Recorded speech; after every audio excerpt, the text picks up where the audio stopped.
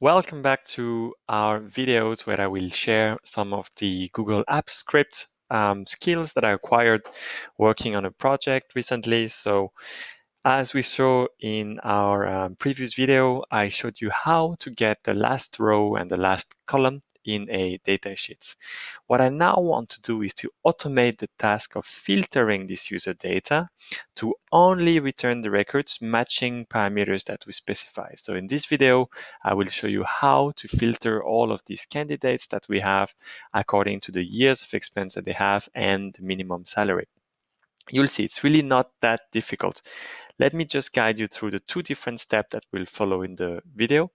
First of all, I will create an array with all of the data we want the script to analyze. So that's all of this, right?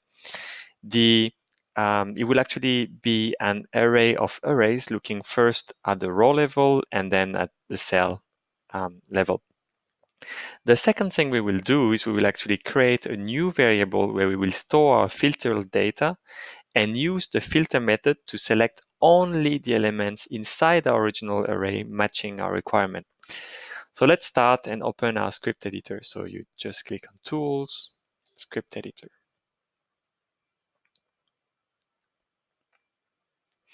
So we have a function here, and we will just start writing our code under the command that I wrote for filtering the data. So let's declare our variable, our first variable that I call original data.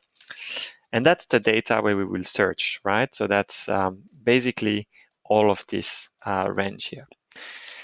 So we would use the user sheet. So we know that it's in the users sheet that we have. And then we will use the get range method.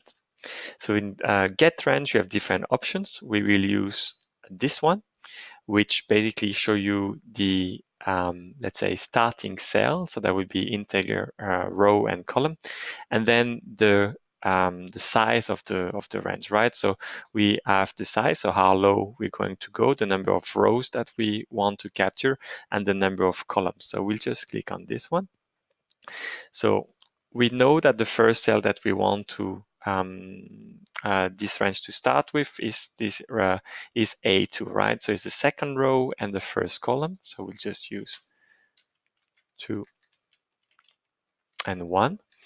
And then we will use the two variables that we defined before with the last row and the last column. So the number of rows is actually last row, but -1. Why -1? Because if you look at our data, we also have a header column.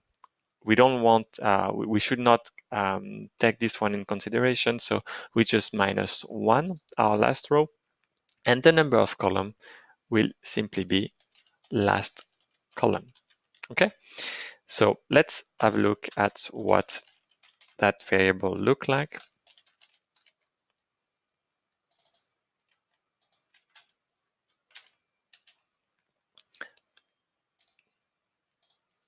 Run it. Okay, then let's have a look at our log to see what we got. We only got range, and that's just the type of the variable, and that's because I forgot to add get values. Then we will be able to see the values within that range. So let's save, run it, and you can see that we have all of the data that we have. So we have, this is an array, and the first element is actually the first row. The second one is the second row, and within each of this array, you have another. So you have another array with different elements, and each element corresponds to the cell. So we have the first cell, second cell, third cell, etc., etc. So that works. What we now need to do is filter this array, correct? So we'll just create another variable that we call, I'll call it filtered data. And the filtered data will actually be the original data. And we will call the filter method. All right. So Inside this, filter method, we will use a function to define the requirements that we want our data to comply with. So for that, we will we'll write a function, and we will filter by the item in each array, okay? So you just type function item, then we open it. And this is the time when we now need to type return, and we will tell the script the position of the cell within this array that we want to apply the filter on. Remember, the first position in an array is 0, not 1. So let's say we want to filter according to the years of experience that our candidates have. We know that the first cell would, after position 0, it would be 1, 2, and 3. So we'll type return item 3.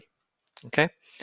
What we then need to do is, let's say we want to filter according to the candidates that have more than 3 years of experience. So I'll just have my operator and 3, then I close it.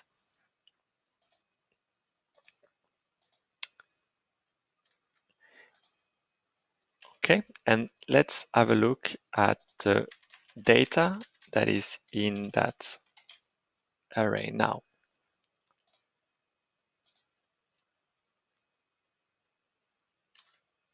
Okay, so you can see we have 1, 2, 3, 4, 5. We have only 4 candidates that are left. And all of them have more than 3 years of experience. This one has 5 years of experience, this one has 12 years, this one has 5 years, and this one has 7 years, right? So all of them have more than 3 years of experience. So I could also change it to, let's say, more than 5 years. Let's see if that returns the right data.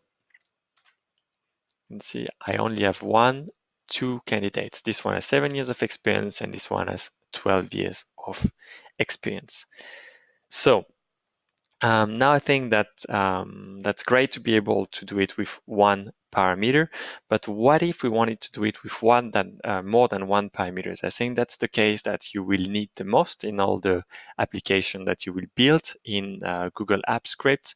So let's have a look and say we want to filter according to the years of experience, but also according to the salary that the candidate is asking for, right? So it's also quite simple. The only thing you need to do is add ampersand item, and we know that the salary is in the 4th position, 0, 1, 2, 3, 4. And let's say we want to select only the candidates that are asking for a salary, a minimum salary below 90,000 US dollars. I'll change the years of experience by, let's say, 3. Save it, run.